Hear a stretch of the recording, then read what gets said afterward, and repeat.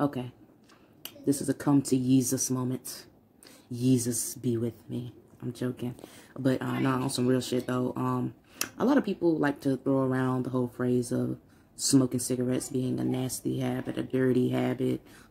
Just don't do it, you know, things of that sort. But they don't really say why, except for societal norms or cosmetic reasons. Never really get down to exactly why not to do it. The chemical compounds that are in cigarettes or whatever.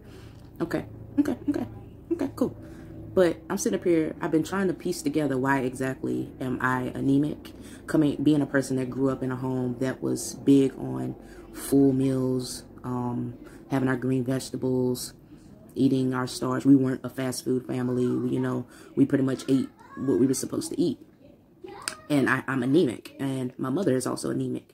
And, you know, I've just been sitting here, it's been wrecking my brain for some years now. Like, why do we have these harsh problems with our blood? Like, because right now, I am so fucking weak. Like, it's not even funny. I was contributing it to me feeling a little under the weather. But it's a little bit more than that because, you know, in a stressful situation, my first thought, spark a cigarette. Calm yourself down. But in the midst of calming myself down, I feel weaker. So I went to go look up smoking cigarettes and iron. Come to find out, and I have the pictures behind this, the full article, smoking cigarettes actually robs your body of your, robs your body's overall intake of any vitamin. All vitamins, any vitamins, especially vitamin C and iron.